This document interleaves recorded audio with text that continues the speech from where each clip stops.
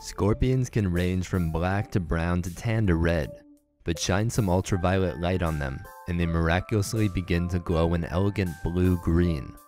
This surely makes them most popular at the desert rave parties, but if you're wondering is there a more meaningful purpose to this madness, yes, why yes there is.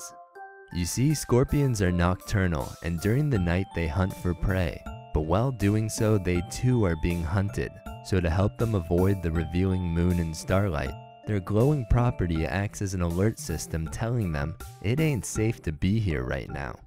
It's like a fancy light detection device informing them of the most concealing places to occupy.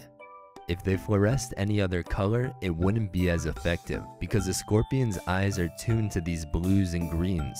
But what's even more intriguing is its body may be capable of relaying these signals to the central nervous system itself, effectively making it one giant eyeball.